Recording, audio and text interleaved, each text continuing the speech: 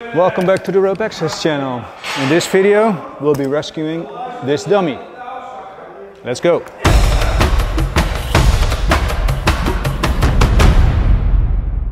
This is going to be the basic level 1 descending rescue.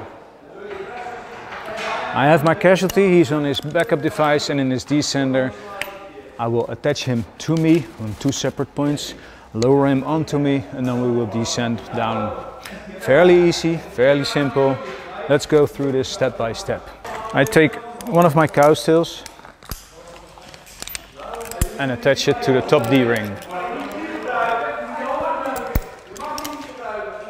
The reason I'm doing it to the top D-ring is because this is his backup. If he would fall, I want him to be in an upright position. We call this our long connection. The next part is going to be our short connection. This could also be 2 or 3 carabiners or a 60 centimeter sling doubled up. Could be any connection between us, but it's going to be a short one. So one end of the short connection goes into the carabiner of my ID or my descender.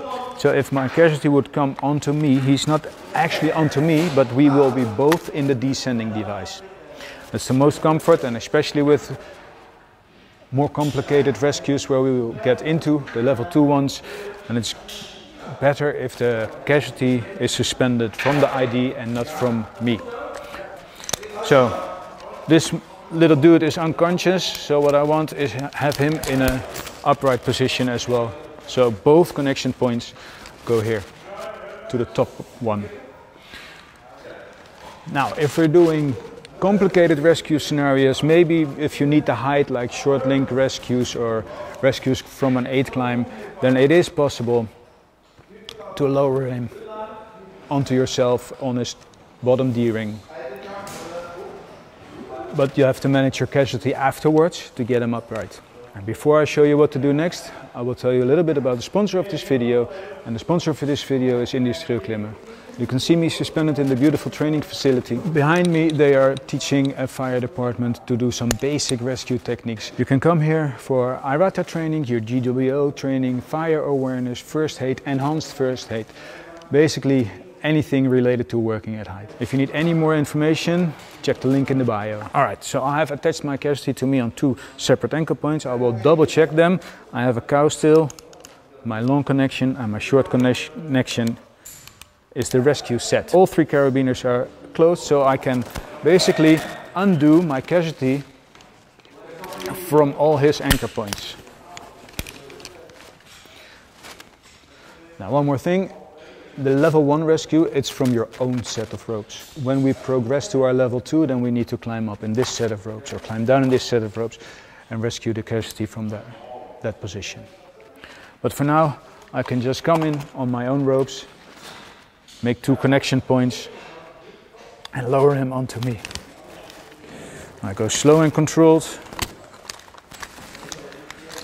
When I have enough slack, I take the rope out of the Casualty's descender, and now I'm ready to go. But depending on what the manufacturer states, I might have to add some extra gear to be allowed to use this in a rescue scenario. So first, rope management. That's 1, that's 2. All the ropes are moving freely, and as Petzl states, when I'm using the ID in a rescue, I need to create an extra friction point. So most people teach it over here, which is perfectly fine. I have my extra friction here, so I can descend like this. Another way to do it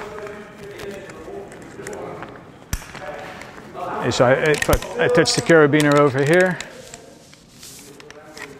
turn a little bit, and then hold the rope like this. Also possible. I have my extra friction point, and I go down in a slow and controlled manner. When I come down to the ground, I go down slow and controlled until I can stand. I will undo the extra friction point. Now I can step out easily of the carabiner, undo the long connection, And right now I'm still able to sort of put my Casualty in a comfortable position where I want. Maybe move him a little bit, he's fairly light like this. That's it for this video. If you liked it, give it a thumbs up, subscribe to the channel. And if you have any questions regarding this rescue, please leave a comment and I will address it as soon as possible. I will see you in the next one. Stay connected.